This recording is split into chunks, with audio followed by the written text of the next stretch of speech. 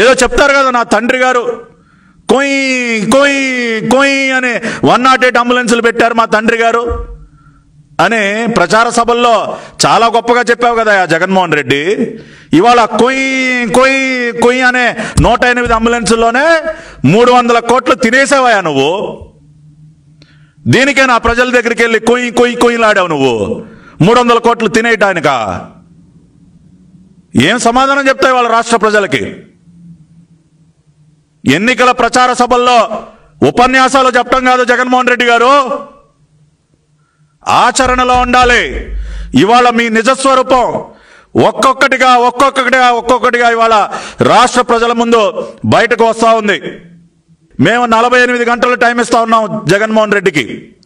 ఎల్లుండి ఈ టైం కల్లా విజయ సాయి రెడ్డిని కనుక అరెస్టు చేయకపోతే ప్రజల ముందు నువ్వు దోషిగా నిరూపితమైనట్టే, నువ్వు ముఖ్యమంత్రిగా కూడా కొనసాగే అర్హత నీకు లేదని చెప్పి కూడా ఒక్కసారి జగన్మోహన్ రెడ్డికి తెలియజేస్తూ మీ కమిషనర్కి చెప్పండి, ఏసీపీ దగ్గర కేసు రిజిస్టర్ చేయమని చెప్పండి, సాయంత్రానికల్లా ఎఫ్ఐఆర్ రిజిస్టర్ చేయమని చెప్పండి, రేపు ఉదయానికల్లా పంపించండి విజయసాయి రెడ్డి ఇంటికి, అరబిందో ఫౌండేషన్కి పంపించండి.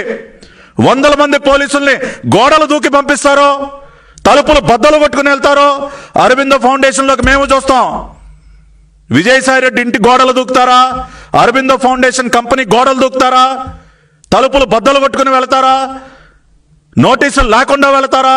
నోటీసులు తీసుకుని వెళతారా? వెళ్ళిన తర్వాత చిత్తు కాగితాల మీద నోటీసులు రాస్తారా? మీ ఇష్టం, మీకు అలవాటే కదా, చేయండి. ఇప్పుడు ఆ పనులన్నీ చేయండి. చేసి బాధ్యులైనటువంటి వారిని తీసుకురండి. తీసుకొచ్చి మీరు ఏ జైల్లో కూర్చోబెడితే అలవాటే. విజయసాయి రెడ్డి గారు కొత్త ఏం కాదు. ఇంకా మా అచ్చెన్నాయుడు గారి కన్నా ఏమన్నా కొంచెం ఆయన ఆత్మగౌరవం దెబ్బతింటుందే కానీ వాళ్ళకేమీ లేవు. వాళ్ళకి అలవాటైపోయినటువంటి పని అది. శుభ్రంగా ఎక్కిల నవ్వులు నవ్వకుండా వెళ్తాడు ఆయన. మీరు ఏమీ కష్టపడక్కర్లా. ఆయనకి చిప్పకూడు తింటం అనేది చాలా బ్రహ్మాండంగా అలవాటు. ఆయనకి అటువంటి సమస్యలు లేవు. సంవత్సరన్నర పాటు బ్రహ్మాండంగా చంచల్గూడ జైల్లో వచ్చినటువంటి వ్యక్తి మీకు పూర్తిగా సహకరిస్తాడు.